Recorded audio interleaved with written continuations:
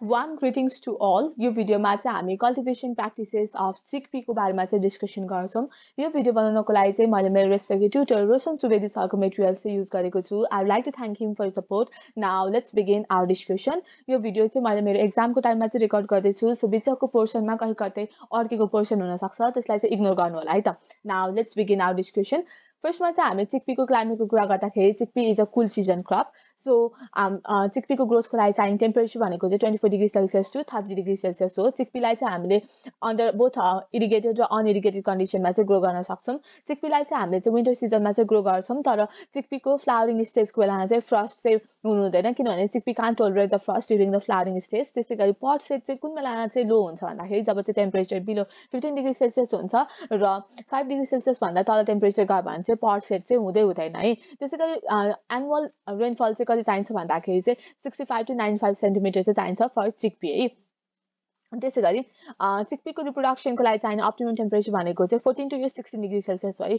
15 degree Celsius भनेको चाहिँ optimum temperature for the यो चाहिँ थ्रेसहोल्ड हो for the reproduction in the chickpea है। 15 degree Celsius is the threshold for reproduction in the chickpea. त्यसै गरी yield is also affected when grown under the short day। जब चाहिँ हामीले चिकपीलाई चाहिँ short डेमा चाहिँ ग्रो गर्छौँ तब चाहिँ yield चाहिँ एफेक्ट हुन्छ।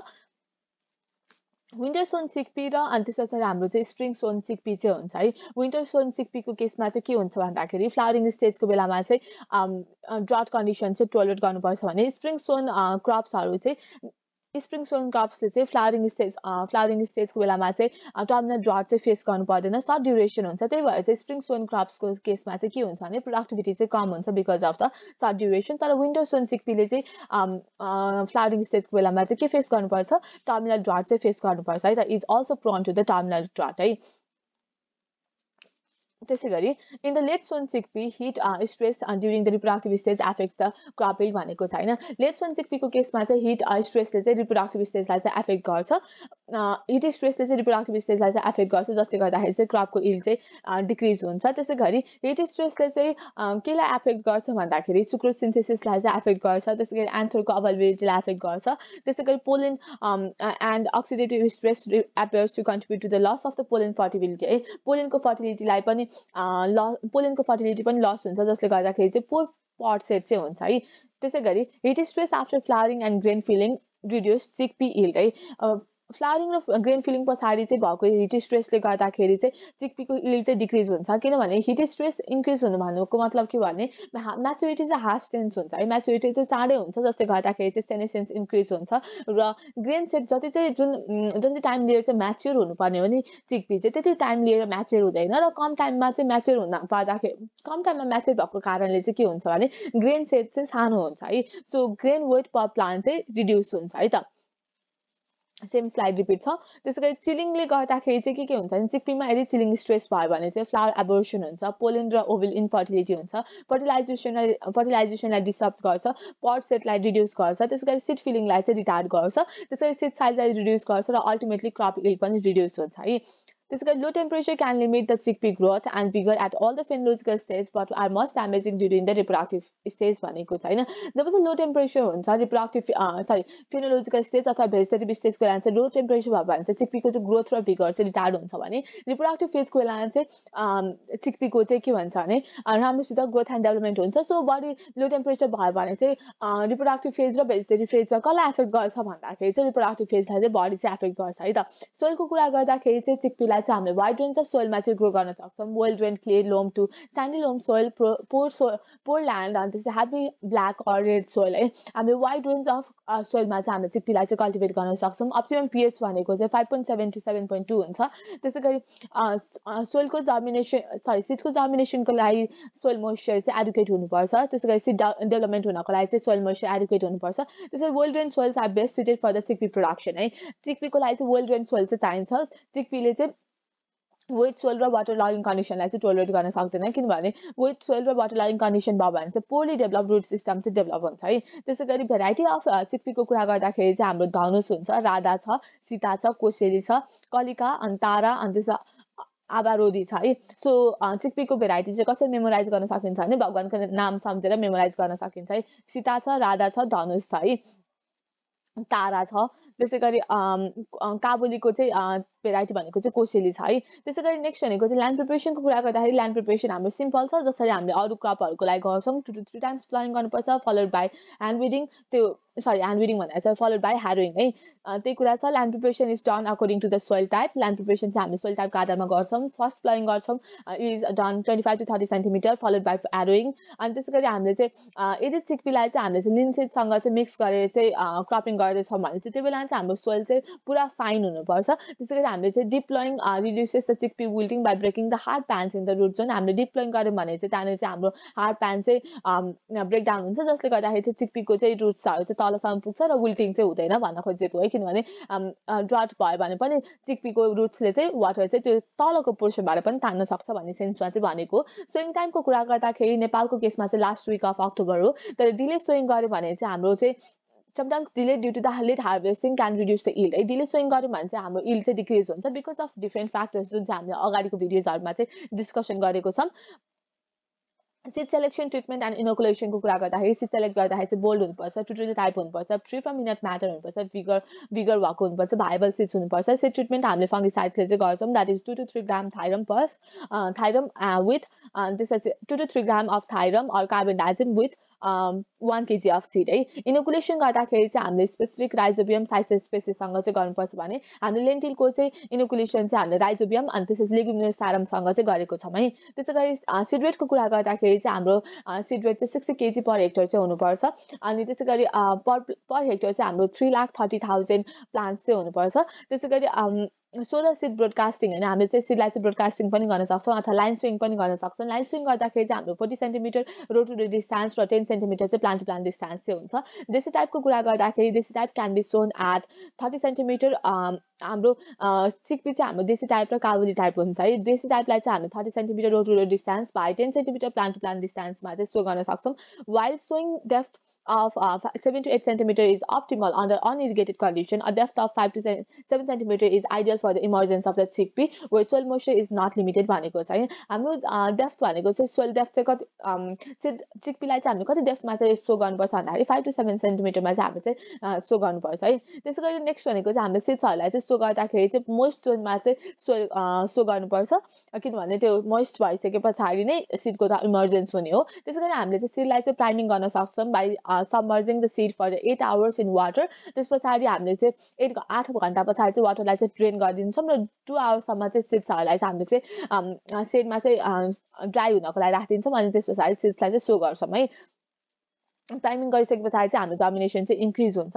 म्यानुअल एन्ड फर्टिलाइजरको कुरा गर्दाखेरि चाहिँ हामीले चाहिँ अर्ग्यानिक म्याटरहरू चाहिँ अप्लाई गऱ्यौँ भने चाहिँ सोइलमा चाहिँ मोइस्चर रिटेन्सन चाहिँ बनिराख्छ र त्यो अर्ग्यानिक म्याटरले चाहिँ लङ टर्मसम्म चाहिँ न्युट्रिएन्ट चाहिँ सप्लाई गरिरहेको हुन्छ है। त्यसै गरी हामीले चाहिँ 15 to 20 kg पर हेक्टर चाहिँ नाइट्रोजन सप्लाई गर्नुपर्छ। 30 to 40 kg पर हेक्टर चाहिँ फस्फोरस सप्लाई गर्नुपर्छ र 20 kg पर हेक्टर चाहिँ पोटासियम चाहिँ सप्लाई गर्नुपर्छ। यदि सोइलमा चाहिँ फस्फोरस डिफिसियन्ट छ भने चाहिँ त्यो कन्डिसनमा चाहिँ हामीले चाहिँ 60 to 80 kg पर हेक्टर चाहिँ फस्फोरस चाहिँ सप्लाई गर्नुपर्छ। हाई पिएच सोइल छ भने चाहिँ जिङ्कको डिफिसियन्सी अकर हुनसक्छ। जिङ्कको डिफिसियन्सी चाहिँ कसरी एपियर हुन्छ भन्दाखेरि अन्त जिङ्कको डिफिसियन्सी चाहिँ हाम्रो मिडल र लोअर लिप्स ओल्डर लिप्सहरूमा चाहिँ एपियर हुन्छ। लिफलेट्सले चाहिँ के सो गर्छ भन्दाखेरि एपिकल येलोइङ चाहिँ सो गर्छ followed by the browning and necrosis है। लिफलेट्सहरूले चाहिँ एपिकल सुरुमा चाहिँ स्टार्टिङमा चाहिँ एपिकल येलोइङ हुन्छ, पहेँलो पहेँलो हुन्छ, त्यस पछाडि चाहिँ ब्राउनिङ हुन्छ अनि त्यसको खैरो भएर चाहिँ अनि मर्छ है त जिङ्कको डिफिसियन्सी हुँदाखेरि चाहिँ। त्यसै गरी त्यही भएर चाहिँ हामीले चाहिँ फुल्ली एप्लिकेसन अफ जिङ्क चाहिँ गर्नुपर्छ, that is 10 kg per hectare dissolved in 250 to 300 liter of water है। त्यसै गरी application of 20 kg sulphur per hectare has been encouraging results. अनि त्यसै हामीले सल्फर पनि अप्लाई गर्नुपर्छ 20 kg पर सल्फर पर हेक्टर। त्यसै गरी हामीले चाहिँ सल्फर चाहिँ के थ्रु चाहिँ अप्लाई गर्न सक्छौँ भन्दाखेरि ओके त अप्लाई सिङ्गल सुपर फस्फेट भनेको छैन, सल्फर चाहिँ हामीले चाहिँ सिङ्गल सुपर फस्फेट थ्रु चाहिँ अप्लाई गर्न सक्छौँ। त्यसै गरी नेक्स्ट भनेको चाहिँ iron deficiency chickpea may so येलोइङ of the young and newly form lips that dry and फल of प्रिम्याचुरली in case of acute deficiency. Iron deficiency हुँदाखेरि चाहिँ के हुन्छ भन्दाखेरि चिकपीको केसमा चाहिँ येलोइङ of the young and newly form lips है। यी भर्खर फर्म भएको लिप्सहरूको चाहिँ येलोइङ हुन्छ र झर्छ होइन। त्यसै गरी जसले गर्दाखेरि द्याट इज ड्राई एन्ड फल of the प्रिम्याच्योर lips in case of acute deficiency. त्यसै गरी in case of in such case हामीले चाहिँ foliar application of ferrous sulfate चाहिँ गर्न सक्छौं, that is 0.5% weight by volume. अनि त्यसै गरी चिकपीले चाहिँ बोरोन डिफिसियन्सी पनि सो गर्छ. बोरोन डिफिसियन्सी चाहिँ कसरी सो गर्छ भन्दाखेरि by include the chlorosis and bleaching of the lips followed by tissue necrosis है. यसको बोरोन डिफिसियन्सीको केसमा चाहिँ के हुन्छ भन्दाखेरि क्लोरोसिस सिभियर क्लोरोसिस हुन्छ र लिप्सहरुको चाहिँ ब्लिचिङ चाहिँ हुन्छ र टिस्यु नेक्रोसिस चाहिँ हुन्छ है. सो हामीले चाहिँ 1 to 2.5 kg बोराक्स चाहिँ पर हेक्टर चाहिँ अप्लाई गर्नुपर्छ in order to correct the boron deficiency. त्यसै गरी मोलिब्डेनम डेफिसियन्सी पनि पाउन सकिन्छ. सो हामीले चाहिँ seed treatment with 3.5 gram sodium molybdate has been found to be beneficial effect in the chickpea. हामीले चाहिँ सीडलाई चाहिँ 3.5 ग्राम सोडियम मोलिब्डेटसँग चाहिँ ट्रिट गर्न सक्छौं. Molybdenum application response was greater when applied together with rhizobium inoculation and application of the phosphorus. हामीले चाहिँ molybdenum application गरेर त्यसै गरी rhizobium inoculation गरेर र phosphorus apply गर्यौं भने चाहिँ हाम्रो yield चाहिँ increase हुन्छ भनेको है. इरिगेसनको कुरा गर्दाखेरि चाहिँ हामीले चाहिँ चिकपीलाई चाहिँ युजुअली रेनफेड कन्डिसनमा चाहिँ ग्रो गर्छौं. टु इरिगेसन्स हामीले चाहिँ दुईटा इरिगेसन चाहिँ दिनुपर्छ. एक चाहिँ ब्रान्चिङ हुँदाखेरि दिनुपर्छ र सेकेन्ड भनेको चाहिँ पट फिलिङ स्टेजको बेलामा चाहिँ दिनुपर्छ. High irrigation might result in the excessive vegetative growth in habit soils है. धेरै इरिगेसन दियौं भने चाहिँ एक्सेसिभ भेजिटेटिभ ग्रोथ हुन्छ र रिप्रोडक्टिभ फेज चाहिँ डिक्रिज हुन्छ, जसले गर्दाखेरि हाम्रो यील्ड चाहिँ डिक्रिज हुन्छ है. विड म्यानेजमेन्टको कुरा गर्दाखेरि चाहिँ chickpea is a weed competitor of the weed है. चिकपी भनेको चाहिँ विडको चाहिँ विड कम्पिटिटर हो. सो धेरै जस्तो विड्सहरु चाहिँ के पाइन्छ भन्दाखेरि चाहिँ चेनोपोडियम एल्बम पाइन्छ, पिसा साटिभा पाइन्छ, फ्यालरिस माइनस पाइन्छ, थाइरोस स्पेसिस, साइनोडान डाक्टाइलनहरु चाहिँ पाइन्छ है. साइप्रस रुटर्नस चाहिँ पाइन्छ. त्यसैगरी हामीले चाहिँ अब विड्सलाई चाहिँ कन्ट्रोल गर्नको लागि चाहिँ प्री इमर्जेन्स हर्बिसाइड जस्तै फ्लुक्लोरालिन अनि पेनिमिथालिन चाहिँ युज गर्न सक्छौं. त्यसैगरी ओके अनि अर्को भनेको चाहिँ हामीले चाहिँ मेकानिकल अथवा म्यानुअल ह्यान्ड विड मेकानिकल अथवा म्यानुअल विडिङ पनि गर्न सक्छौं. त्यसैगरी हामीले चाहिँ इंटर रो कल्टिभेसन गरेको बेलामा चाहिँ हामीले चाहिँ हो र स्मल स्पेसको हेल्पले पनि विडिङ चाहिँ गर्न सक्छौं र सोइल एरेसन चाहिँ इम्प्रुभ गर्न सक्छौं बाइ होइङ. त्यसैगरी नेक्स्ट भनेको चाहिँ हार्भेस्टिङ एन्ड थ्रेसिङको कुरा गर्दाखेरि चाहिँ जब चाहिँ लिप्सहरु चाहिँ फल हुन थाल्छ हैन, सेनेसेन्स भएर चाहिँ खस्न थाल्छ अनि पट्सहरु येलो हुन्छ, त्यसैगरी प्लान्ट्सहरु ड्राई भइसकेपछि सिड्सहरु चाहिँ हार्ड हुन्छ र पट भित्र चाहिँ र्याटल साउन्ड निकाल्न थालेपछि चाहिँ हामीले चाहिँ क्रपलाई चाहिँ हार्भेस्ट गर्नुपर्छ.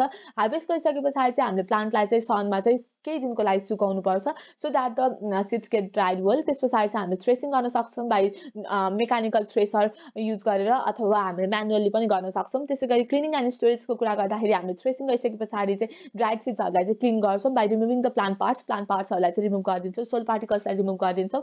क्लिनिङ चाहिँ हामीले कसरी गर्न सक्छौं भन्दाखेरि बाइ विनोइङ गरेर चाहिँ गर्न सक्छौं र ग्रेडिङ चाहिँ हामीले गर्नुपर्छ by with the help of sips हैन. कति ठुलो साइजको चिकपी छ भने चाहिँ we will get a high market value नि त, त्यही भएर चाहिँ हामीले ग्रेडिङ गर्यौं भने राम्रो हुन्छ. त्यसैगरी भेरियस इक्विपमेन्ट्सहरु, एयर क्लिनर्सहरु, एस्पिरेटर्सहरु अनि त्यसैगरी ड्रम सेपरेटर्सहरु चाहिँ युज गर्न सक्छौं. frequently used in chickpea cleaning and grading. And chickpea cleaning र grading को लागि use हुने इक्विपमेन्ट्सहरु भनेको चाहिँ एयर क्लिनर्स, एस्पिरेटर्स अनि त्यसैगरी डिस्क सेपरेटर्स, ग्राभिटी सेपरेटर्स एसेट्राहरु हुन्छ. हामीले चाहिँ चिकपीलाई चाहिँ 10 to 12% मा चाहिँ स्टोर गरेर चाहिँ 8 महिनासम्म चाहिँ स्टोर गर्न चाहिँ सक्छौं है त. त्यसैगरी चिकपीको चाहिँ क्रपिङ प्याटर्नको कुरा गर्दाखेरि तरा एन्ड इन तराको कुरा गर्दाखेरि राइस अनि चिकपी लगाउँछ. चिकपी भनेको हाम्रो विन्टर क्रप हो है. त्यसैले राइस लगाएर हामी चिकपी प्लस मस्टार्ड अथवा व्हिट लगाउन सक्छौं. अनि त्यसैगरी राइस अनि त्यसपछि राइसलाई हार्भेस्ट गरिसकेपछि हामीले चिकपी प्लस बार्ली अथवा लिनसीड लगाउन सक्छौं. राइस अथवा स्ल्याश चिकपी है. राइस लगाउन सक्छौं अथवा चिकपी पनि लगाउन सक्छौं है. राइस चिकपी लगाएर मेज लगाउन सक्छौं. त्यसैगरी मेज पछाडी चाहिँ हामीले चाहिँ चिकपी प्लस मस्टार्ड अथवा व्हिट लगाउन सक्छौं इन अपल्यान्ड्स. अनि त्यसपछि मेज प्लस मुङ बिन अनि त्यसपछि चिकपी लगाउन सक्छौं. त्यसैगरी भ्यालीज एन्ड रिभर बेसिनको कुरा गर्दाखेरि चाहिँ हामीले राइस लगाइसकेपछि चाहिँ हामीले चिकपी प्लस व्हिट लगाउन सक्छौं. मेज अनि त्यसपछि मेज प्लस सोयाबिन अनि त्यस हार्भेस्ट गरिसकेपछि चाहिँ हामीले चिकपी लगाउन सक्छौं. त्यसैले मेज हार्भेस्ट गरिसकेपछि चाहिँ हामीले चिकपी प्लस बार्ली लगाउन सक्छौं. चिकपी चाहिँ कुन बेला प्रफिटेबल हुन्छ भन्दाखेरि जब चाहिँ हामीले चाहिँ चिकपीलाई चाहिँ व्हिट, लिनसीड अथवा मस्टार्डसँग चाहिँ इन्टरक्रपिङ गर्यौं भने चाहिँ बढी प्रफिटेबल हुन्छ देन द सोल क्रपिङ है. युजुअली चाहिँ हाम्रो 2:1 रेशियोमा चाहिँ चिकपी र रेपसीडको चाहिँ बढी चाहिँ इन्टरक्रपिङ गरेको चाहिँ पाइन्छ, तर त्यो रिकमेन्ड पनि गरिन्छ है. यसरी चाहिँ हामीले यो भिडियोमा चाहिँ कल्टिभेसन प्र्याक्टिसेस अफ चिकपीको बारेमा चाहिँ डिस्कसन गर्यौं. Thank you for watching this video. बिचमा धेरै अड्केको पोर्सनहरु छ, त्यसलाई चाहिँ कृपया नेग्लेक्ट गर्नु होला. Thank you all. Take care. Stay safe. Bye bye.